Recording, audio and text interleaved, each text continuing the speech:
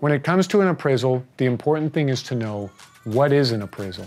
An appraisal is ordered by the lender in finance transactions in order to ensure that the value of the property is there.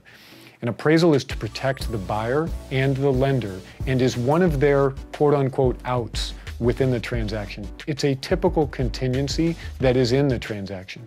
Something to consider: to strengthen your offer, you can waive the appraisal contingency. If you run into appraisal issues where the property appraises for lower than the purchase price, now buyer and seller typically will enter into a new negotiation to try to figure out. It's complex. There are moving parts to it, and it's one of the many reasons that I recommend that you hire a great realtor. Reach out to me with questions or concerns about appraisals, and I'd love to be able to assist you.